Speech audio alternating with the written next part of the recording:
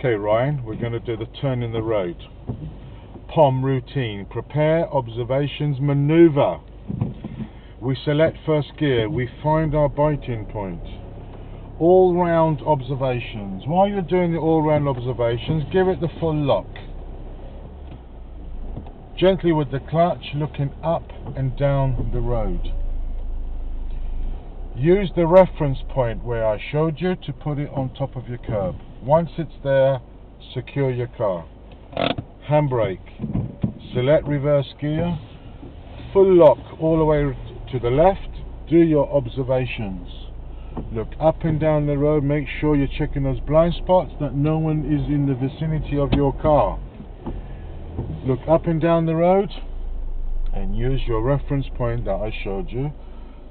Sticker just touching the edge of the curb. Again, apply your handbrake. First gear, POM, prepare, do your observations and turn the wheel to the right, and your car should be facing the opposite direction. Once your car's nice and straight, just check your mirrors.